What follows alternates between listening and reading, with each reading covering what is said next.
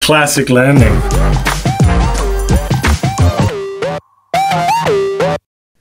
Welcome back. Welcome. What are you doing today? Same shit as always. Working, and in the meantime having a break for food and going out with the dog. And oh, good. We're recording anyway, so it is what it is. Now we got.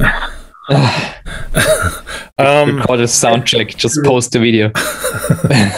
You're a hard guy to track down, Christian.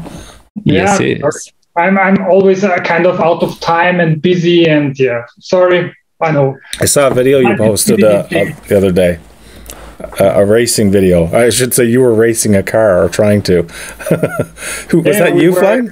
We were at the biggest track in Austria. Formula One. Yeah, it's the biggest. It's also used for Formula One, and they are actually doing it for the Austrian ORF. It's the state-owned TV station. And they do it as a short intro to the Formula One Grand Prix, I think, in a few weeks. That's cool. Really nice. It will have some FPV footage inside. I have already seen the pre-cut, and it looks kind of really nice. Nice. So Christian got the link with the newest PIDtoolbox. Oh, good. He already installed it, so we should start right away. Okay, so what am I doing here? So I have the copter plugged in. I've already done, so what I'm doing is I'm varying the PD gain, right? I'm going to do a bunch of different tests with the gain. I've done one test already at 0.5, and I'm just going to go up by steps of 2. A couple things to point out. I turned off D-min, and I've got feed forward, the stick response gain. I got feed forward turned down as low as it'll go with the sliders, and then I've got the transition up at 1. I've already done 1 at 0.5. I'm going to do 0.7. So yeah, see you in a minute, guys. Ist der Kameracover?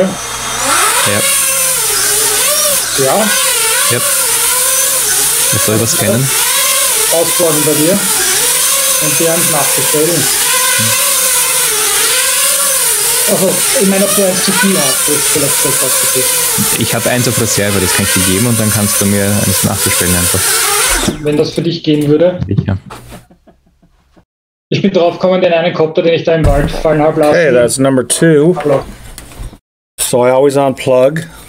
And the reason I unplug is because then when I go and start up again, it'll start a new log file as opposed to making a bunch of little log files in the one. Feels much more in control.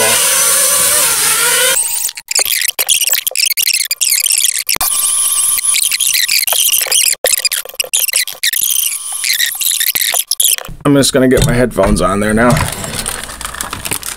Yeah, it's a bit powerful. I'm amazed on how easy you start tuning. Just in your basement, do some minor maneuvers, no flips, no rolls, and this is still working. It's kind of amazing. Yeah, it's kind of neat, right? Okay, yes. let's go. It's so much faster to tune.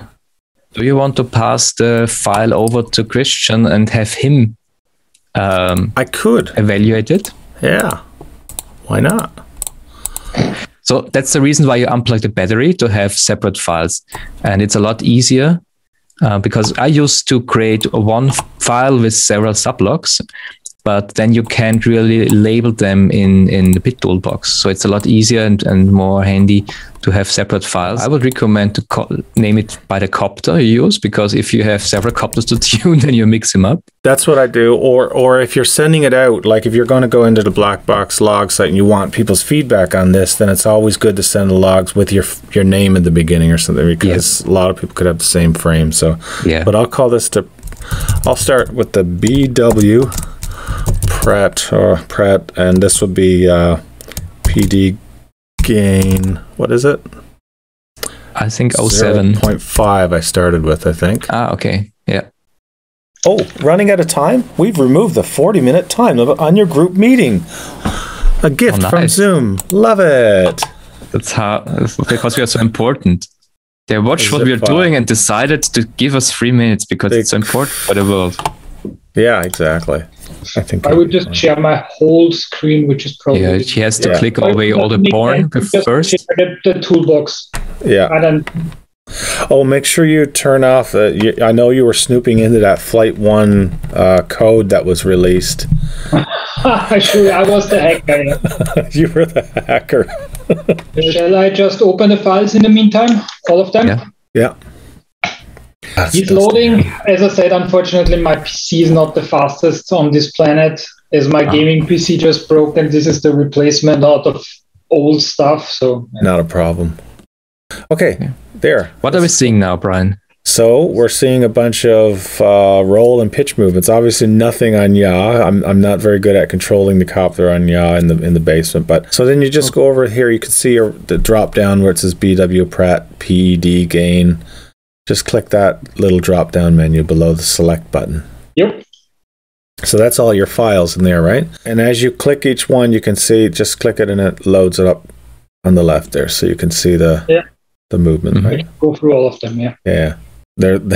Things got out of hand with this one a little bit. I almost struck the roof there. So now you can edit the start and end. So if somebody has a long file with different moves on the same file, sometimes you have a throttle, sweep, and some basement tuning moves on the same file, you'd actually reduce the time frame to the most interesting part. Where shall I put my mouse on? Where should I click? The blue button, step response. The blue one. Yeah. Okay. And you can select all of them? Yeah, or just one? Just grab them all, yeah. So you can scroll. Yeah. Yay! Beautiful. Yeah. Okay. Exactly what we expected, isn't it? It's actually quite interesting. So could you open that up to the full screen? So now number one obviously is the dark trace, the dark brownish red trace. Yeah. And you can see this classic oscillation there. So this is really low P, right? Mm-hmm. So the peak is coming down, the oscillation is slow, it is disappearing, and you're getting a nice earlier and earlier onset. Mm-hmm. But it's diminishing return, so it's diminishing not returns. Infinite. Yeah. I probably could have gone another one. Yeah, could use a little bit more even, like 1.5. But you see the negative overshoot is decreasing when it gets green. Yeah. I see that the green line is the first one to basically get back to where we want it to be. So the least overshooting looks good actually all through the time. And additionally, and this was also one of the things we already talked about with the lowest latency so far. So just looking at those two charts, I would pick green and be happy. And as you said, might even consider lowering it or increasing the PD gain to 1.5, 1.7 and check out the results again. Yeah, exactly. That's where I'm missing the full picture here. I probably should have increased it a little bit more again. Mm-hmm. And then if the next one or two don't come down in the peak anymore, then I would start to add some D. So it's pushing the PD ratio. I mean, one question, one recommendation, that the first question regarding the latency, what's a good value? What should I aim for? Is 22 already fine? Should I go for 15? Do I need 11? It's going to depend on the copter that you're running, but it shouldn't be the defining characteristic of whether or not your tune is correct. The key is as you keep adding gain, if the peak doesn't come down anymore, then you have to then move to the PD ratio and actually start to add more D gain, so pushing the slider to the right. So maybe I can get that one more file and then send that file to you. And I'll also get you a throttle sweep file. 5 minutes later. I couldn't resist and I actually had to look at it. I didn't want to send you something and not it be complete, but I couldn't have made it up better. Can I just add the files to the already? Okay, and then I will also share my screen. Maybe this is work for someone. Yeah, share your screen again there. Back at the start, let's add more log files. Okay. More tests. All of them? Yep. Yeah. Load them all in. Yeah, so what's there is basically one more test with the PD gain turned up to 1.5. And then the other two tests are 2 throttle sweeps. My pupils are still dilated from doing those by hand, actually. because I couldn't find a way to attach it to this rig. So, but the first one is with no TPA, and the second one I added TPA, and you'll see exactly why. Here we have 1.5. Okay. Okay, so let's go back to then our step tool and remove those and then hit run. There you go. So the dark green is the newest one. Should we just load those two to compare the last or the best two? You could do that. I mean, yeah, just do that. So if you want to just hit reset and then just load the last two. Because those are obviously the best ones, right? Right. So you can see here, like, basically not much changed. And we went up 2 full notches. So we've reached the bottom, right? Yes. That's the point there. We've reached the bottom. So by all accounts now, like, if we wanted to get rid of that little tiny bit of overshoot, we could tip the D gain up a little bit. So I'm comfortable there. I would say the P gains maybe at about 60, 63 is okay. And I'd probably bring the D gain up another 5 points. So we can leave this now. And can we look at the spectral analyzer for the throttle sweeps? Yeah, so you go to the spectral analyzer, the red button. And now what you want to do is go to your presets on the right-hand side and select gyro, pre-filt gyro, AABB configuration. Does that make sense to you when you look at that? What does that mean? My assumption here also would be that you compare two things to each other. So you compare gyro pre-filt and gyro for two log files. That's right. And the idea with the little vertical line between the AABB is just to kind of represent the columns that you're looking at there, but I couldn't figure a better way to do it. But it seems like most people are getting it. But so yeah, just select that one, number 4. Okay. And now what you want to go is in the drop down, select for the first 2, pick no TPA, and the second 2. Yeah. You're already on board here. You're a step ahead of me. All right. Yeah, so intuitive to do that here, so it was not a big deal. All right, click run. Any other settings I would need to change? No, just click run. No, but here the gyro pre-filt and gyro is already set, so yeah, I got the intention you had with AABB. Yeah. I mean, it's just a small field, and you would need probably 2 sentences of explanation. So yeah. Ooh, that looks. But here's the critical thing. Just look at that beaming horizontal band. Okay. Isn't that crazy? Okay, now just hit the sub 100 hertz there button. You see at the top? Yeah. Normally the oscillation and prop wash band for my copters is between 30 and 60 hertz, but for this rig, it's a lot higher frequency. So what I'm going to want you to do is go, you see down where it says frequency limits, hertz down at the bottom, at the right in the column. Yeah. Just set the first number to 50 and the second number to 80.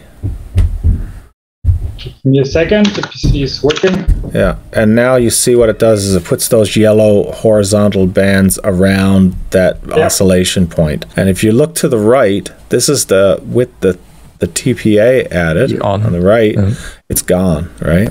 Yeah. So the TPA really lowered it down. Now you see a big blob of low frequency stuff going on in the bottom right. That's my hand holding it and stuff. That's really low frequency. So as the throttle gets up, you're crazy holding the throttle sleeve. Yeah. You're shaking at 10 hertz around, huh? Yeah, whatever, right? So you can hear this high frequency oscillation. This is like that D-term trilling you would hear sometimes, or the sound of like having the PID gains too high. As I've discussed numerous times now with Michael as well, this can be reduced as well by reducing filtering. So if your filtering is too high, you'll get this even with much lower PID gains.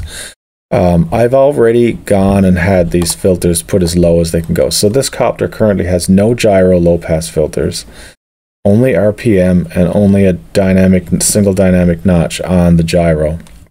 And I believe the D-term is a low-pass filter bi-quad set at 140 hertz. So I'm pretty much as low as I want to go at any of that.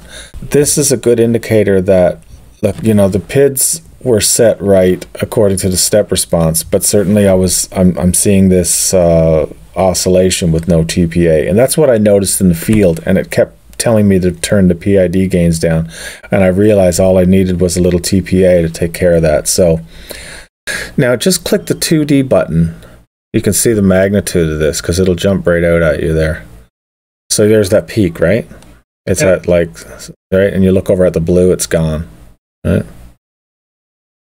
So would just enabling TPA already get rid of this peak totally? Anything else I would need to do? Fine-tuning of TPA, or did you choose that value by gut feeling? I chose it by gut feeling, but it's basically TPA of 0.4, and the cutoff, the break point is, I think, 1250 or 1300. It is by gut feeling, but and maybe I didn't need to go as much as that, but I think it's a pretty good number so far. Yeah, it worked for me. Don't assume that number is going to work for every copter. I've heard good best practice to start. The starting point is where your hover point is, and the dampening depends on your copter, on your D value. Well, PD if you choose to use TPA with a P and D. Yeah. So that's probably something you have to find out in the field, because in basement tuning we normally have only a throttle around 20 to 30%, where TPA does not kick in. Okay. Yeah.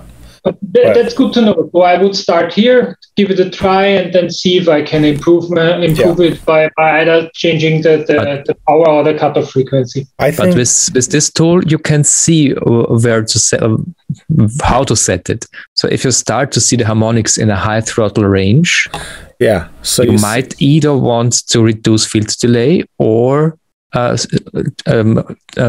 a little around with TPA. Yeah, and you see here it's on the left that it's starting to kick in at about, say, 40% throttle. The break point that I started, I think, was 1250. So that's about 25% throttle. So, but it's going to take a while for it. It's going to start changing there, but it's not going to be at its maximum point there. So, if you see the oscillation starting at 40% throttle, you don't want to start your TPA breakpoint at 40% throttle. You want to go back a bit, because it's not going to be, it's going to go down slowly with throttle, right?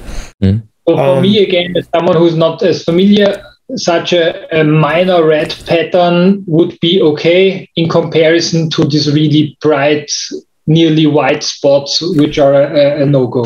Well, that's awesome, guys. This was a fun little thing. I didn't think anything would come of it, but without any plan, actually, it kind of worked out okay. So I feel like I've got to give this a try today. Now we got the sun shining here now, and we learned something. I enjoyed it, yeah. I didn't expect it to come about that nicely, so that last bit of data really nailed it. Yeah. Well, it was really nice seeing you again, Christian, and as always, Michael, we have to do this again. Bye, everyone. Bye.